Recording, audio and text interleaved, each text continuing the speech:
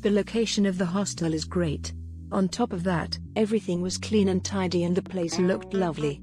During my stay there was a problem with the boilers and there was not hot water.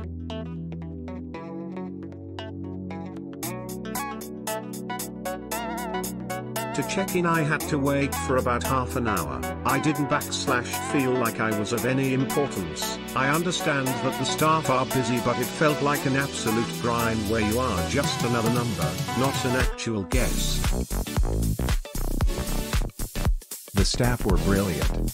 They had issues with the boiler, but they made alternative arrangements for those who wanted hot showers. You had to go to a neighboring YHA, and they refunded for the inconvenience. They had the problem sorted within 3 days of my arrival.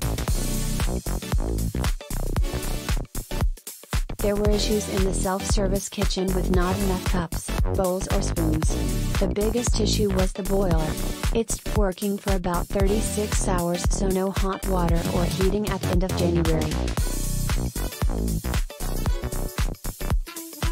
The staff was really nice and the host was young, active and comfortable and placed in an amazing location.